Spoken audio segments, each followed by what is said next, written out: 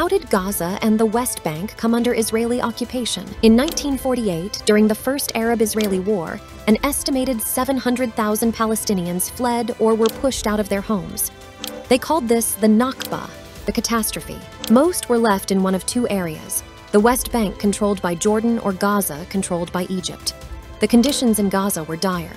Then, in 1967, during the Six-Day War, the West Bank and Gaza were taken by the Israeli military, marking the start of the Israeli occupation. The 1990s saw the start of a peace process which might have brought that occupation to an end, but it stalled. Today, Palestinians living in the West Bank have autonomy in big cities and towns, but are surrounded by Jewish settlements and are cut off by Israel's security barrier.